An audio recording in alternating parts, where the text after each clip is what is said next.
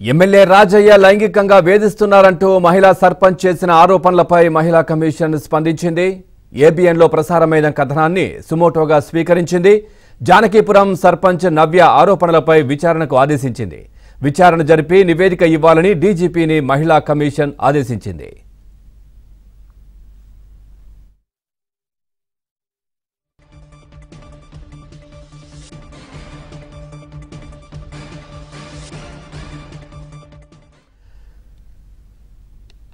ఇదే విషయానికి సంబంధించి మరింత సమాచారాన్ని మా కరెస్పాండెంట్ రాజేష్ లైవ్ లో అందిస్తారు. రాజేష్, ఎమ్మెల్యే రాజయ్య లైంగికంగా వేధిస్తున్నారంటూ మహిళా సర్పంచ్ చేసిన ఆరోపణలకు సంబంధించి కూడా ఇటు మహిళా కమిషన్ స్పందించినట్టుగా తెలుస్తోంది. ఏబిఎన్ కథనాలు చూసి అప్డేట్స్ ఏంటి?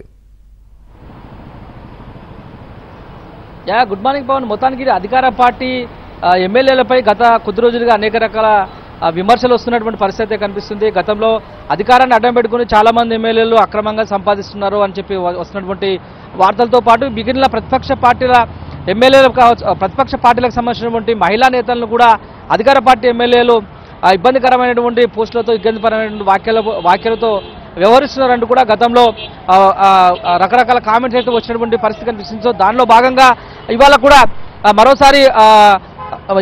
మరోసారి స్టేషన్ కనుమూరు ఎమ్మెల్యే తాడికొండ రాజయ్యపై కూడా మహిళా కమిషన్ తెలంగాణ మహిళా కమిషన్ సీరియస్ అయింది. ఎందుకంటే జానకీపురం సర్పంచ్ నవ్యను లైంగికంగా వేధించారంటూ ఆమె మీడియా ముందుకు వచ్చి అనేక రకాల వ్యాఖ్యలు చేసింది, కామెంట్ చేసింది. దానికంటే ముందుగా నిన్ననే ఇటు ఎమ్మెల్సీ కవిత ఈడీ ఎదుట హాజరవుతున్నటువంటి నేపథ్యంలో బీజేపీ చీఫ్ బండి సంజయ్ చేసినటువంటి వ్యాఖ్యలు ఏవైతే ఉంటాయో ఆ వ్యాఖ్యల పట్ల కూడా ఇటు మహిళా కమిషన్ సీరియస్గా స్పందించింది. మహిళలను గౌరవించకపోతే ఖచ్చితంగా కఠినంగా వివరిస్తామంటూ ఆమె నిన్న తెలంగాణ మహిళా కమిషన్ చైర్మన్ సునీతా లక్ష్మారెడ్డి నోటీసులు జారీ చేసింది. అదేవిధంగా డీజీపీని కూడా ఆదేశించారు.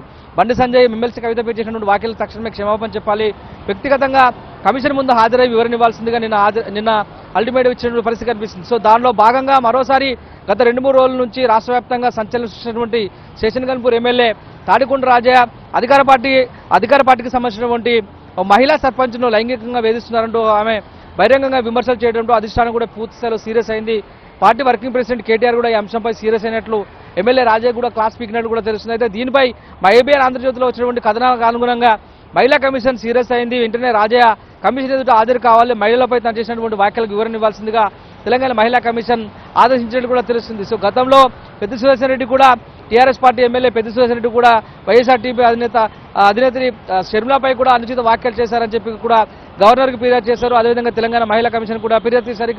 ఎమ్మెల్సీ అభ్యర్థిగా నామినేటటువంటి పాడి కౌశిక్ రెడ్డి కూడా గవర్నర్ పెండింగ్ బిల్లును తన వద్దే ఉంచుకున్నారంటూ గవర్నర్ తమిళసైని ఉద్దేశించి చేసినటువంటి వ్యాఖ్యలు కూడా అప్పట్లో తీవ్ర స్థాయిలో దుమారంగా మారినటువంటి పరిస్థితి కనిపిస్తుంది. సో మొత్తంగా ఇటు రాష్ట్రంలో మహిళలపైన ఇటు అధికార పార్టీ నేతలు కావచ్చు, ఇతర పార్టీ నేతలు కావచ్చు చేసినటువంటి వ్యాఖ్యలు అయితే తీవ్ర స్థాయిలో చర్చనీయాంశంగా మారాయి. అయితే మొన్నటి వరకు స్తబ్దుగా ఉన్నటువంటి మహిళా కమిషన్ ఎమ్మెల్సీ కవిత ఎపిసోడ్ తర్వాత చాలా యాక్టివ్గా పనిచేస్తున్నటువంటి పరిస్థితి ఉందని చెప్పొచ్చు.